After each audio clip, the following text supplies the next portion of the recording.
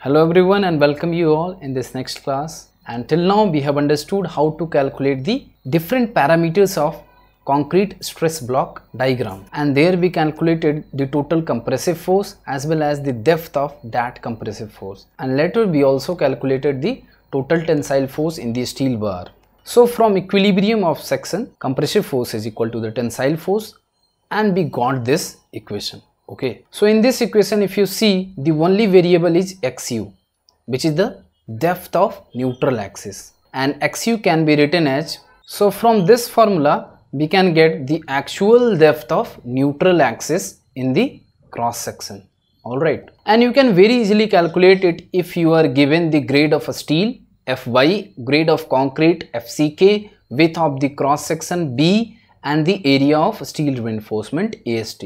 Okay, now in conclusion, these forces are also shown here, and we can see the compressive force acting here, okay, with the depth 0.42 xu, and this is the magnitude, and the magnitude of both the forces are same and they cancel out each other.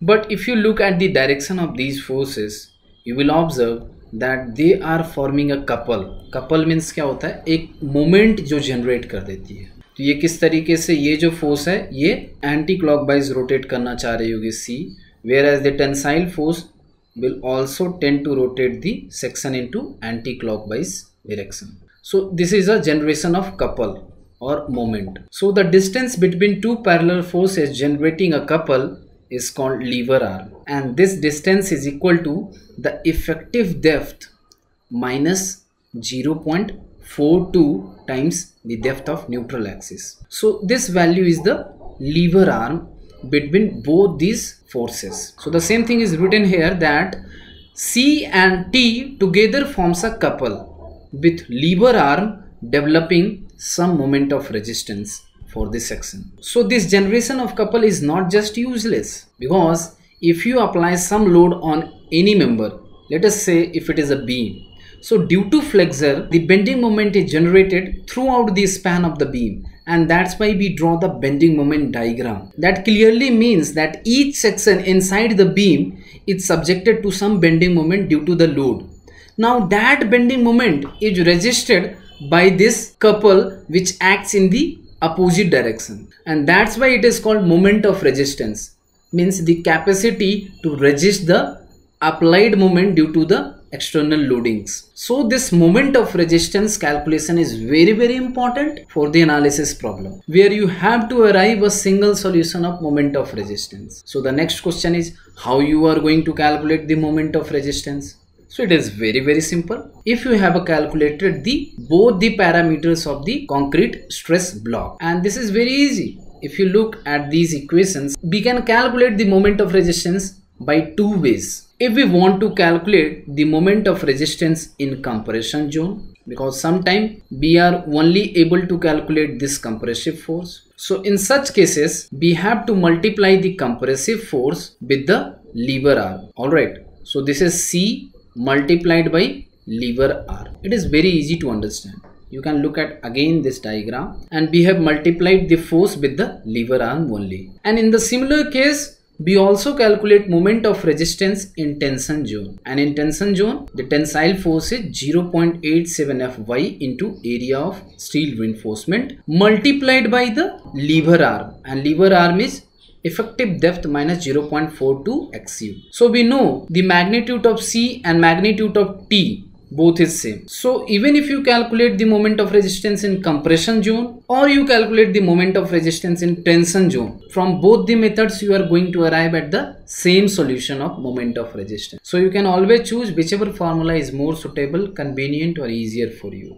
But before calculating, you have to calculate the value of xu, and this is the actual depth of neutral axis. Alright, so this value of depth of neutral axis is very important, because it plays a lot of game in the design of singly reinforced beam or the doubly reinforced beam, because a lot of things are going to depend on this depth of neutral axis. This depth of neutral axis also has a maximum value. So the next question is, what can be the maximum depth of neutral axis? Because by definition, if we see, neutral axis is an axis where deflection or the strain is 0. There is no deformation. Why? Because the stress value is 0 there. At the neutral axis, bending stresses neutralize each other. The tensile bending stress and the compressive bending stress neutralize each other at the neutral axis. So there is no stress and no strain and no deflection. So this depth of neutral axis is always taken from the top fiber, as we know. So there is some limiting value of depth for neutral axis. So we represent that value by two notations, that is XU limiting or XU maximum. Both of these notations are same. Okay. So how to calculate this maximum depth of neutral axis? As per the IS code, if we see at limiting value of depth of neutral axis, means क्या होता है जब depth of neutral axis अपनी limiting value को achieve कर जाए, because at that value a very particular thing happens, and that is what it is written here, that concrete reaches its maximum strain or the ultimate strain equal to 0.0035, and steel also reaches its maximum strain 0.002 plus 0.87 Fy divided by Es simultaneously. At the same time, both of the material reaches its maximum strain values. So if I write somewhere XU lim or somewhere as XU max, don't get confused, both are same. So this is XU lim and the remaining depth is effective depth minus XU lim. Okay. So now it is very easy to calculate the limiting depth of neutral axis from the similar triangle rules.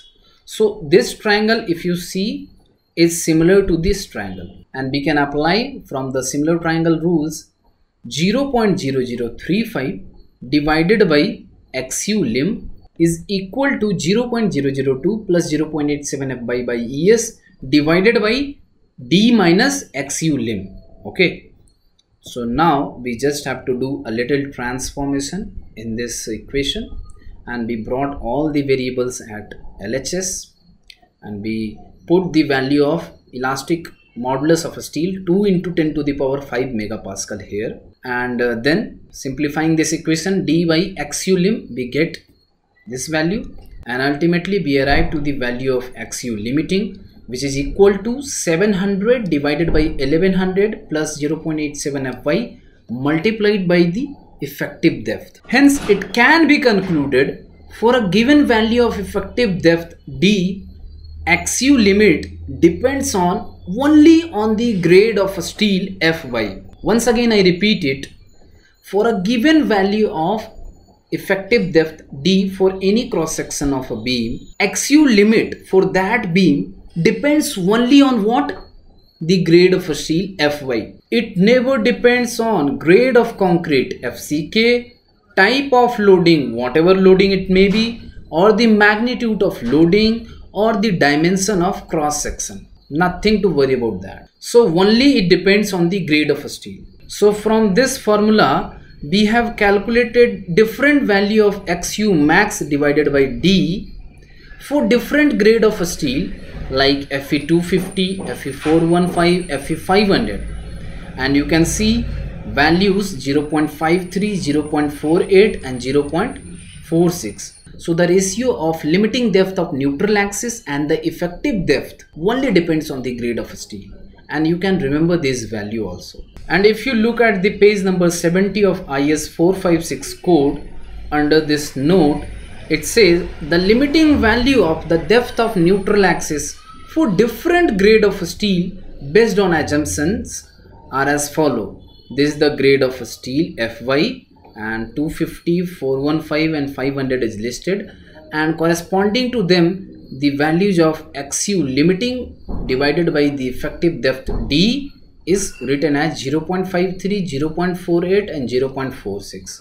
So all these three values are going to be very important in most of the calculation that we are going to see in the upcoming videos. Now the question may come, why do we say this depth of neutral axis as the limiting or the maximum depth of neutral axis? And it is very nicely written here is that if the actual value of depth of neutral axis, that is XU, is equal to or less than the limiting or the maximum value of depth of neutral axis, then our section is called as balanced section or under reinforced section.